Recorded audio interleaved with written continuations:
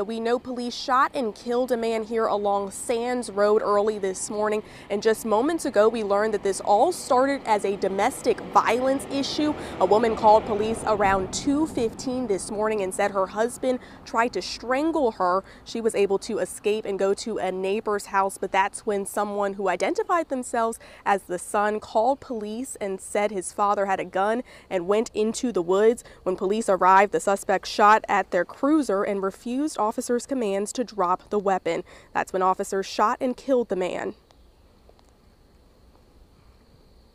Fortunately, we're here as a result of this individual's actions this morning, between the violence that occurred within the household and then spilled out to the street, where officers were placed in a situation where they had to use deadly force.